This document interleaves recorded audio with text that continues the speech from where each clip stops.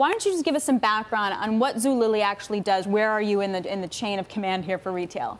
Wonderful. So Zulily started with moms, literally finding the best product and offering them to mothers at unbeatable prices. Over the years, we started expanding and offering even more products, but continuing with the promise of having the most unbeatable prices out there.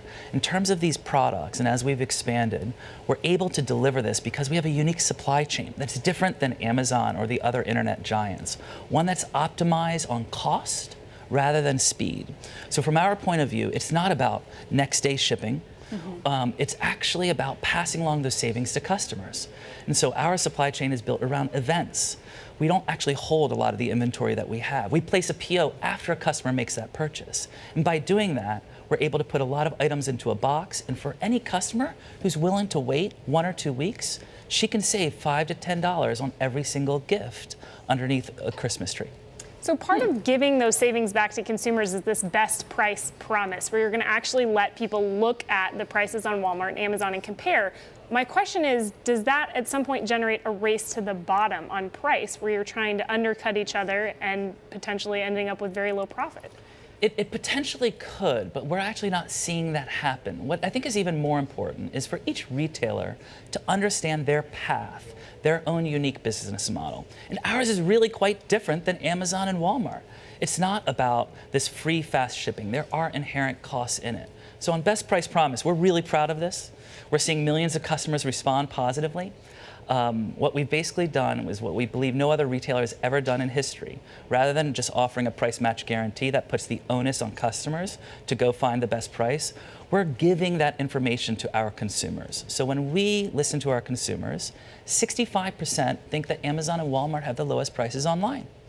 However, over 1,000 products every day, Zulily has lower prices 97% of the time. So we literally take the most recent price on Amazon and Walmart and not force the customer to go find it, but offer it, show it to a consumer so she can make the right decision in the moment for her. Talking about, you said, 2-day shipping is not necessarily the most important thing, and that would seem to really buck the trend. Although I do have to say, I don't know that I always need everything in 2 days, and I wonder if you could just expand on that and how you sort of come to that decision. Well, I think there is a need for 2-day and 1-day shipping that serves many customers and many needs. But for a majority of households in this country, what we are hearing is it's not just about great product, but it's about savings. And those dollars matter.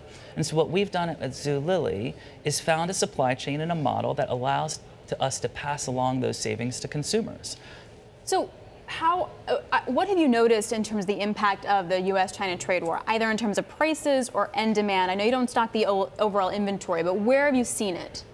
Well, for Zulily, it is less of an impact than I think other retailers or other brands who may be holding on to a lot of inventory and or looking at their own supply chains. We are reselling and partnering with brands who may or may not have their production facilities in China. And we rarely are stuck on this inventory. Like going back to how we can have the most efficient supply chain from a cost perspective is the fact that we have low transportation costs because consumers put 3, 4, 5 items into their box.